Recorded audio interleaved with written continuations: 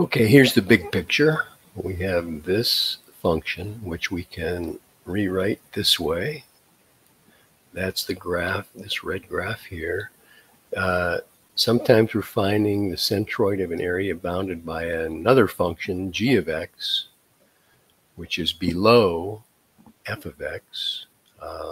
Here our g of x equals 0. This is the region right here that we want to find the centroid for, where a is 5, b is 6. We go to board 2. Here's a formula for finding x bar,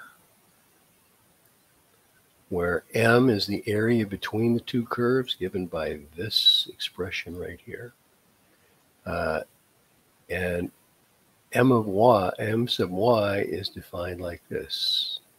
Definite interval from a to b of x times f of x minus g of x. So it looks like x bar is 5.3399. How do you do that if you're not just entering on a calculator like this? Well, here's how you find a, or what I called m in this picture. You're actually finding the mass of that region. You would actually be multiplying by rho, the density. But in the end, rho cancels out, so you don't usually bother showing it.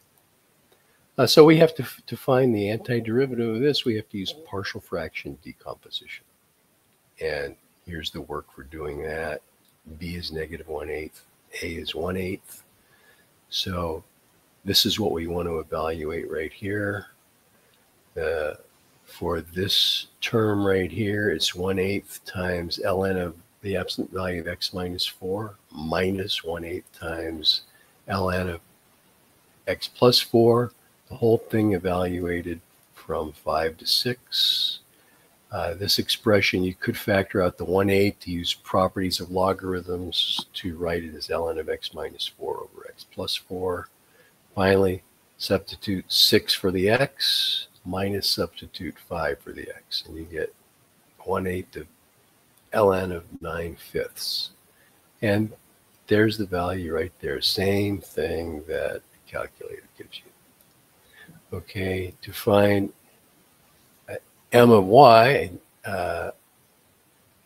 m sub y or a sub y, I called it here, we have to take x times f of x. So we still have, oh, well, I used partial fraction decomposition. But now I realize, you know what, you could have used u substitution.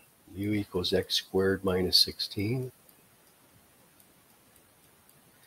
du equals 2x dx.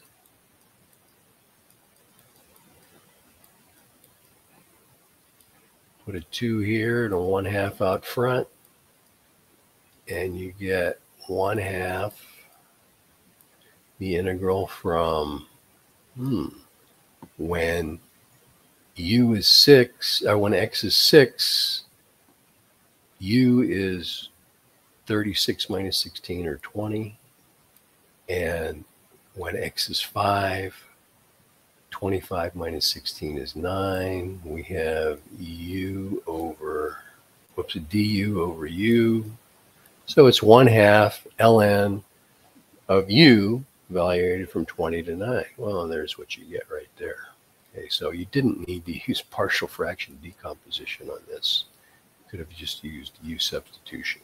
Partial fraction decomposition gives you the same answer. So x bar is m sub y, moment about y, divided by the area between two curves. There's the x coordinate of the centroid. Finding m sub x is a little bit more challenging because it's 1/2 5 squared g of x squared. G of x, of course, is 0. F of x squared would be 1 over x squared minus 16, the quantity squared.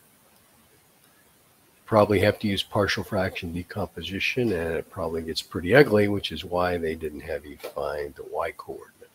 Okay, there you go. Hope that helped. If you have any questions, post a comment.